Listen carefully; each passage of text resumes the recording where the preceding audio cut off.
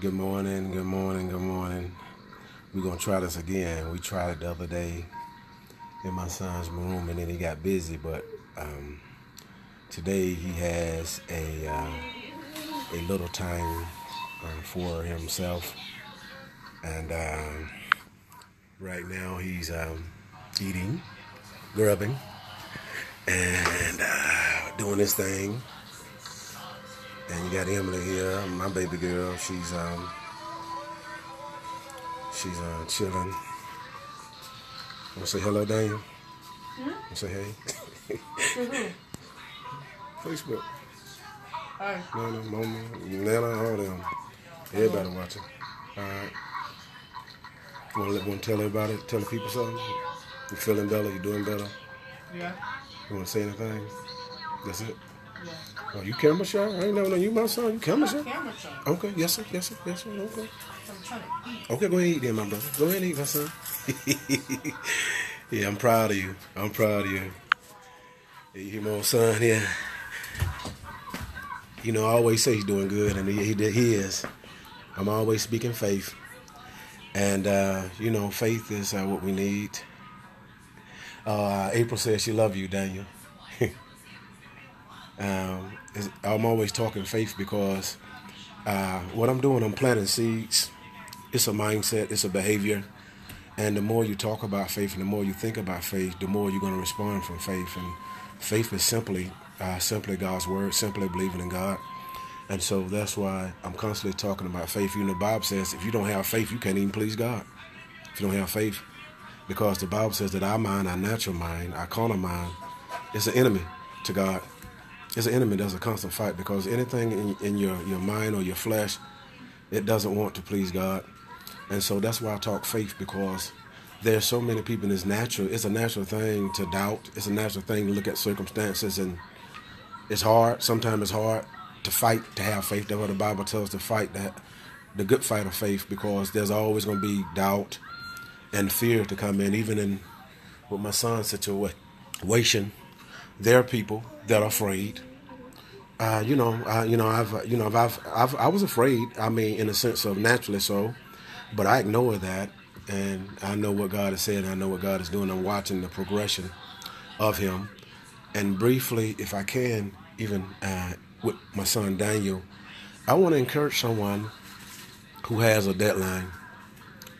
You have a deadline, and the deadline is becoming closer, and you're not no closer to your answer than you were from the beginning. You have a deadline, and some of you have a deadline that you could even be evicted. And as the days approach, you're trying everything you know how to do, but you become fearful and afraid and nervous because you feel like in your mind you're about to be put out. You're about to be put out. And whatever your deadline is, you're afraid because it seems like God has forgotten about you. But see, sometimes when it seems like God has forgotten about you, sometimes God hides himself. And the reason why God hides himself is because he wants to teach you faith. He wants you to trust in him. And so it's hard, as people, because especially as men, because we like to fix everything. We are fixers. We like to fix, make sure everything is okay. And so even for me, what God will do, God will take it and put me or put people in a situation where they can't fix it. You can't figure it out. You can't go to the internet and try to find the answer or go to your pastor, nothing like that. But at that place, when God hides himself, he's taking away the training wheels where he wants you to continuously trust in him, where you're not going to get no confirmation. Nobody going to come to encourage you, to make you feel better. You just have to totally depend on God. And at that place where you have to totally depend on God, there ain't going to be no feeling. And see, that's what God is teaching many of us and many people in the church, that he's not just a feeling. He's a fact. He's the word. And your weapon is your word, is the word of God. That's why I've been talking about faith, because faith comes from the word. And the more words you have, and see, because faith is being in a relationship, just like with a man and a woman. If you're in a relationship, the more you're in that relationship, you get faith. Your faith grows. And also, you learn how to trust that person, because you can't have faith in someone if you don't believe in them and you don't trust them. The same thing with God. He's teaching us and he's teaching me. He's stretching my faith. That's what he's doing. He's stretching Daniel's faith. That's what he's doing. He's raising up and he's developing and he's causing a great testimony to come out of this situation where God is going to show everyone who he is and what he can do.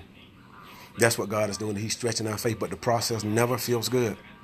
But let's get back to this deadline. The deadline. You have a deadline. There was a man in the Bible, Nehemiah. He had a deadline because he had went to the king and then looking at saw that the walls of Jerusalem was torn down and the gates were burned. And so he had a heart to rebuild the house of God. He wanted to rebuild it, so he went to the king.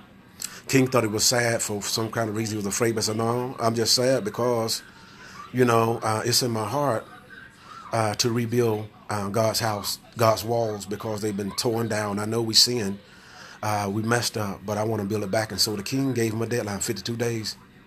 And then when he began to work and rebuild what was in his heart, there was these men called Sanballat and Tobiah, and their purpose was to not make him work or get him to come down from building the wall. They became angry when they heard it, and they even told him that if a fox run up it, that wall is going to fall. It's weak. See, I know, at times, you feel like you're weak. See, some of you feel like you're weak when you're in your pressure. You're in the pressure what you're facing. You're on this deadline. And you're looking at the time. You're looking at God. You're looking at your bank account. You're looking at your situation. And still nothing has happened. And sometimes you wonder, has God forsaken you? What you need, baby? Has God forgotten about you? God didn't forget about you. He just hiding himself from you because he wants you to trust in him. See, because what's in you is your answer. What's in you is your strength. The Bible says that the joy of the Lord is your strength. That joy comes within from the wells of salvation. I get that. So God wants you to look within. He don't want you to trust in numbers. He don't want you to trust in man. He don't want you to trust in things of this world. But he wants you to trust in him. The Bible says that the just shall live by faith. And what makes one just? What makes a person just? The Bible says Abraham's faith, because he didn't waver at his promise, it was imputed unto him as righteousness. Just to be righteous. And it wasn't because of his righteousness or what he did, because the Bible said we're saved by grace through faith, not of works.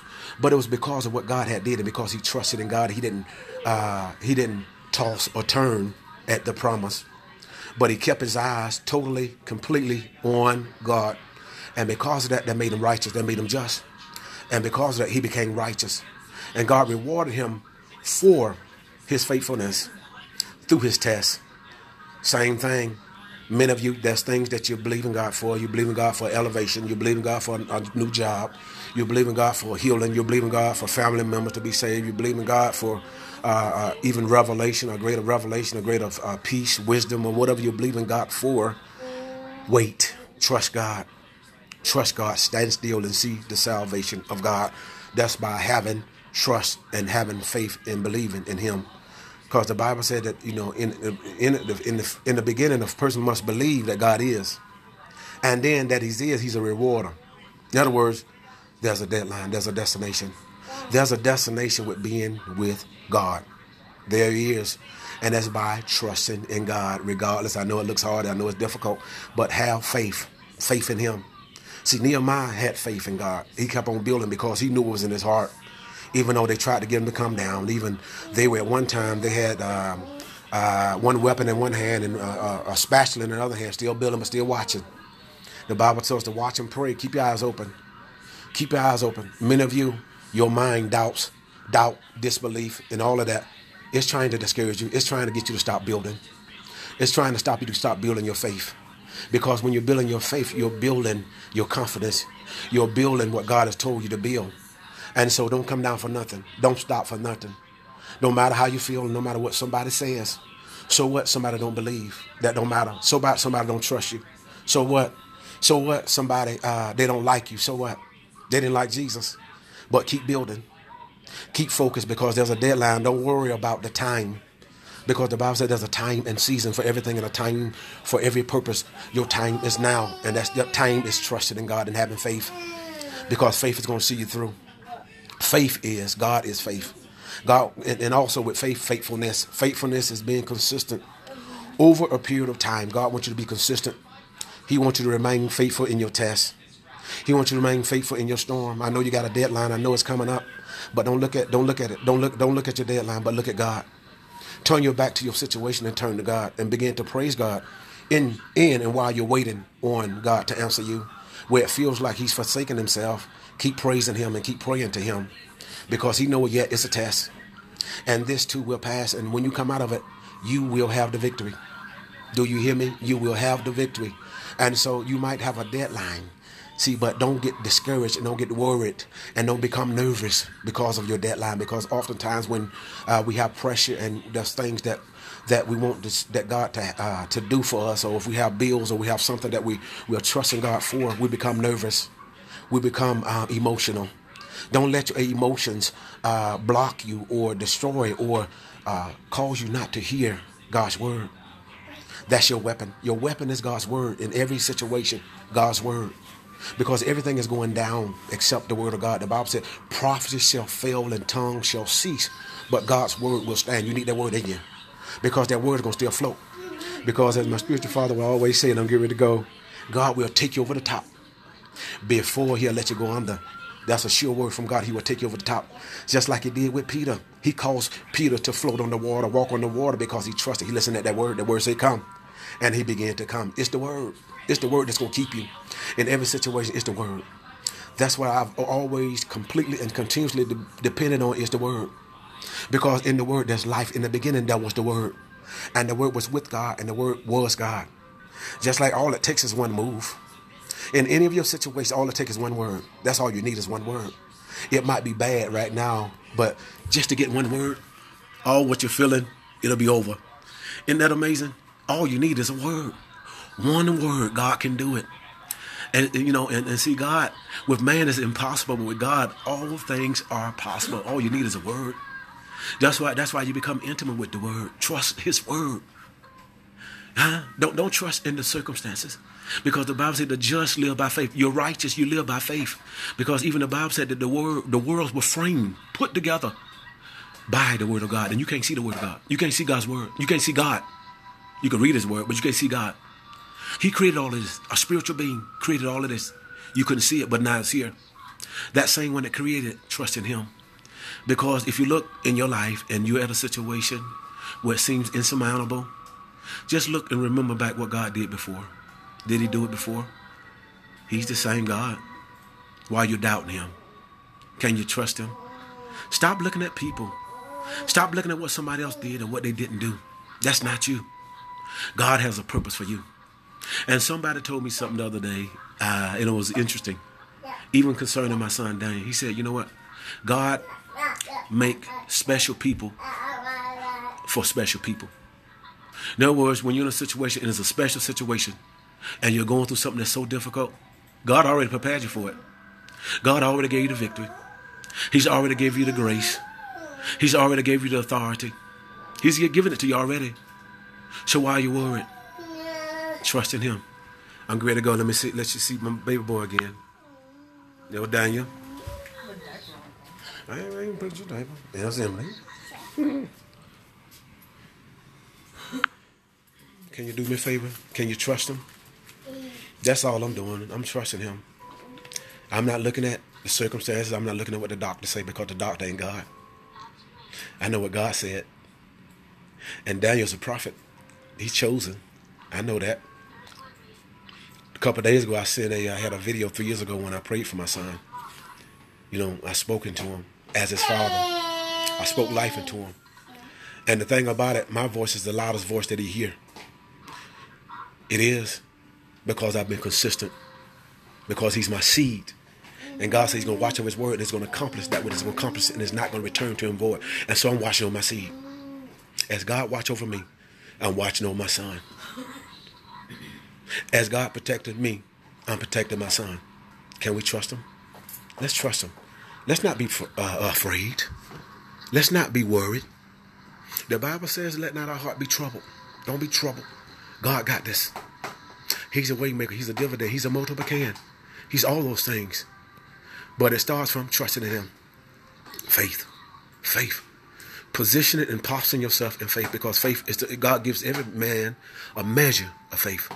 But what makes your faith grow when it's under attack? Troubles come. Things come that you didn't expect. Things didn't come that you didn't anticipate. That's where your faith grows at. See, there's dead faith and there's lively faith. Lively faith means that it's being attacked. You're using it. Dead faith means you don't do nothing at all. You just have doubt. Dead faith is just like being useless. But lively faith is faith that's growing, expanding. And the reason why God is expanding your faith, because God got something large for you around the corner. As my spiritual father would say, down the road of peace. God bless you. Trust him. Have faith. Don't doubt. Don't fear. Don't fear. Trust. Can we do that? That's what's going to bring it out. That's what's going to bring your miracle. Faith. The Bible said, all through the Bible, Jesus said, according to your faith be it done unto you. It was their faith. It was believing. It was when their mind was fasted and focused on him. Focused on deliverance. The woman had the issue of blood. Heard Jesus was in town. Pressed her way. She said, no, mind, if I could just touch him, it's gone, I'd be made whole. She said that. Her faith. Bless you.